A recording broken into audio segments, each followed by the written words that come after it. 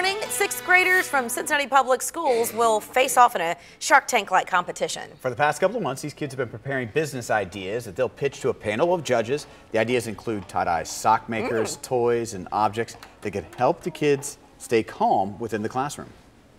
One of the unique aspects that I really love is that each of them talked about either donating to charity, some of their profits, or another organization within the community. Panels include bankers, lawyers, accountants from around the tri-state. The winning pitch will get a chance to build and launch the business with the help of their class. Good for them. Hey, we're all wearing